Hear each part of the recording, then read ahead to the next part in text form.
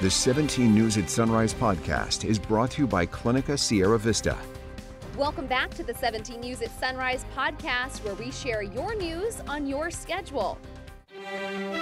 Working in the spirit of the Golden Empire, this is 17 News at Sunrise.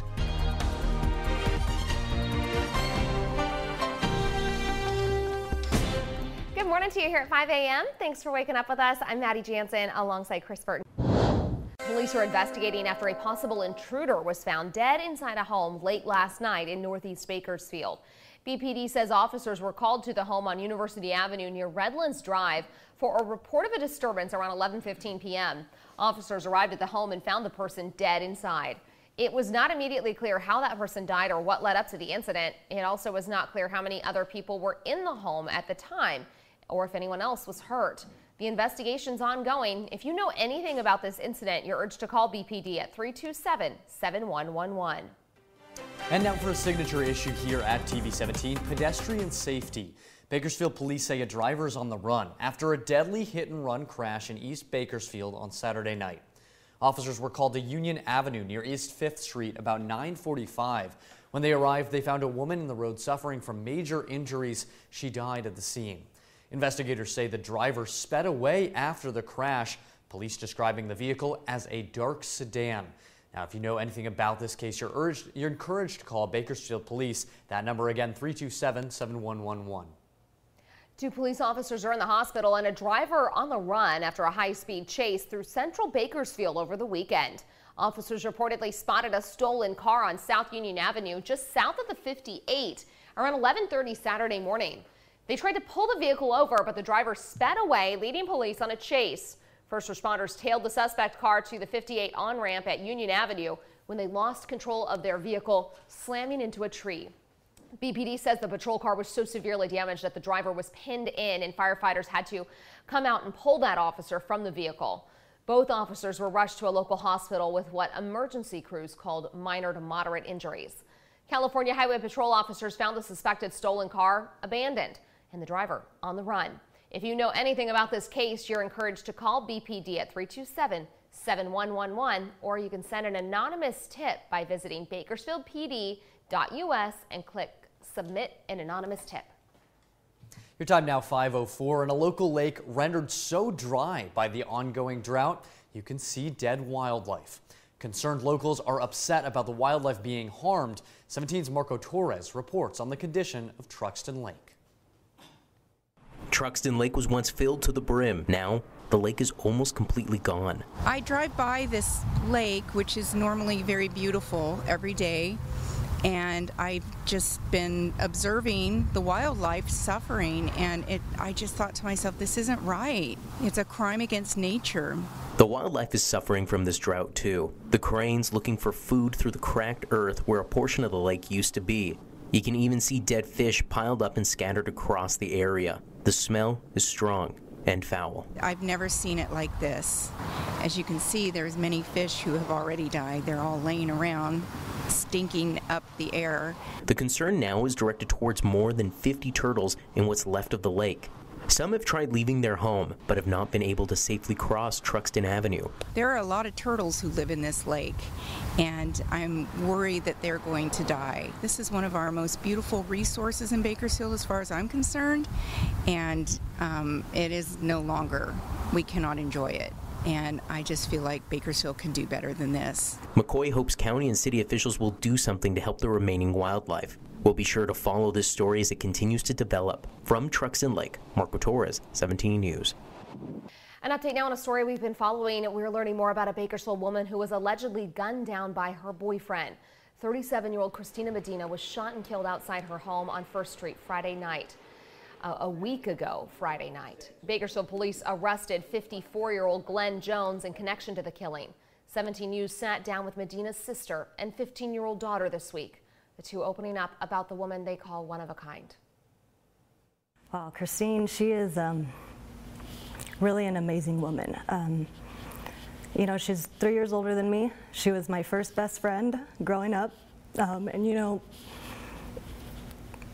you can't really choose who your family are, but you can choose who your friends are. and I chose for her to stay my best friend, and she chose for me to stay her best friend, and we stayed best friends throughout our entire lives.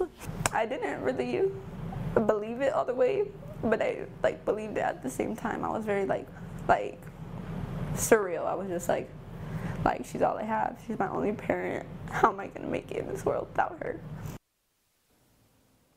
Nicole Medina says Christine's death comes just weeks after their mother, Patricia, died of lung cancer. A GoFundMe is set up to help provide financial aid to Christine's surviving daughter. You can find a link on our website, kget.com. And big news this morning, the new Cracker Barrel in Central Bakersfield is opening later this morning.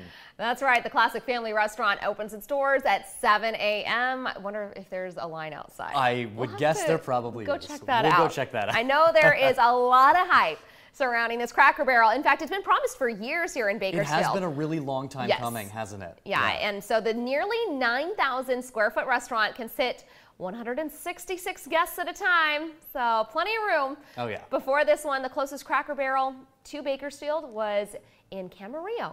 Established in 1969 in Lebanon, Tennessee, Cracker Barrel operates more than 660 company-owned locations in 45 states. Bakersfield's newest fitness studio opens up this morning, and the owners hope to take clients to new heights. I got the chance to check out Climb and talk to the founders, two women and friends working to build a local fitness empire. Christy Whitberg and Nicole Lazzarini opened Level Fitness in 2019. The longtime friends and fitness fanatics brought the Legree method to Bakersfield, and since then have developed a sort of cult following, amassing dozens of devotees who are now part of their mega club. Now the business partners are bringing another unique workout to town with their new studio, Climb by Level Fitness. We're always looking when we go to other cities, like what are bigger cities offering that Bakersfield doesn't have? And the VersaClimber kept coming up. And up is the theme here. As the class progresses, the machine tracks how high you climb. I hit 2,800 feet in my first class. We love these efficient workouts. We're moms, we're busy. It's 30 minutes, you're in and out, and it is a cardio blast. There's nothing like it in town. Right when you're kind of feeling like, oh my gosh, how can I go on? You're over halfway done, and the music's bumping. It's so much fun. You're going to lose track of time. 4, 3, 2, 1, let's go.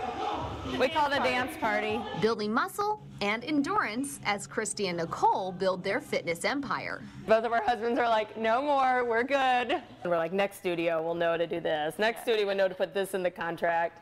Do you remember we dealt with this the first time? We should have remembered it this time. Yeah. So we're ready to write a book, maybe next. By the third one, whatever it may be, we're going to be experts. The studio is on Stockdale Highway, and it opened to the public this morning. Making news around the state this morning, and authorities near Placer County say they found a car and a body in the area where teams have been searching for a missing teenager.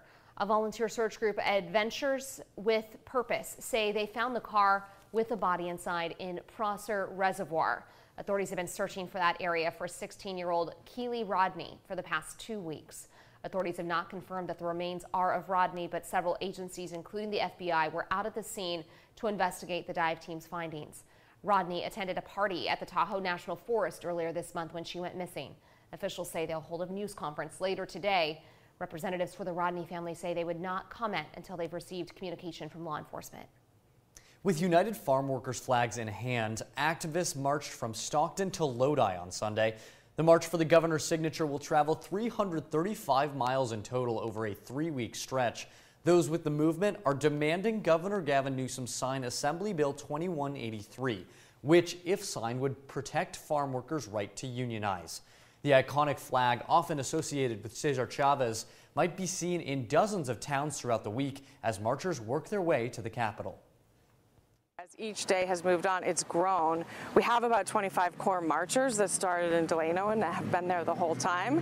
But, you know, we had probably 1,000 people in Stockton to greet us yesterday. The march will end at the state capitol on Friday. Clock is ticking for the federal government to provide a redacted version of the affidavit used to justify a search of former President Trump's Mar-a-Lago home. Public pressure for more information about Trump's legal troubles continues. NBC's Bree Jackson is in Washington with more. The Justice Department facing a Thursday deadline to submit a redacted version of the affidavit used to justify the search of former President Trump's Mar-a-Lago home. That's a really serious thing for the nation. Top Democrats argue releasing the document would jeopardize DOJ's investigation. This is not the time to be giving essentially the Trump lawyers a roadmap into how to intimidate witnesses or how to derail a legitimate investigation.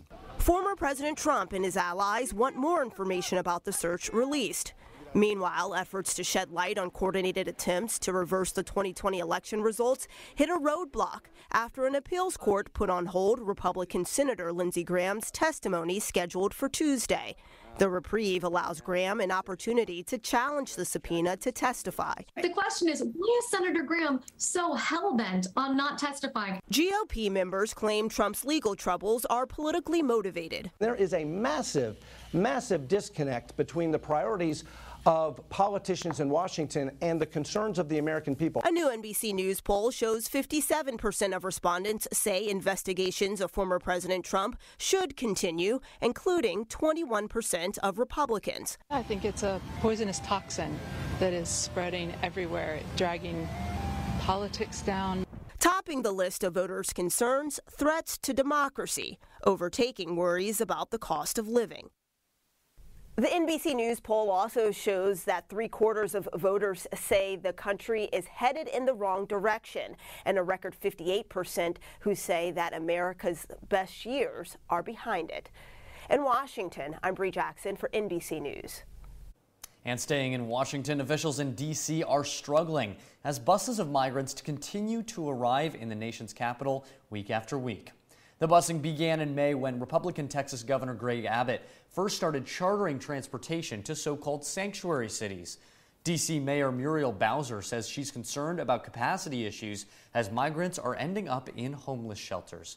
Abel Nunez and his group, the Central American Resource Center, have been helping out as more migrants arrive, but say it's been hard as more migrants are coming in at a faster pace than they can handle. Really difficult. The funds have run out, so we can't send people right away to their final destination. We have to remember the majority of people do not want to stay in the DMV. And Mayor Bowser also noted that FEMA has given aid groups a grant for aid. However, Nunez says it's not nearly enough. The 17 News at Sunrise podcast is a production of KGET and Nexstar Media Group. For more on all of the headlines in today's show, head to kget.com.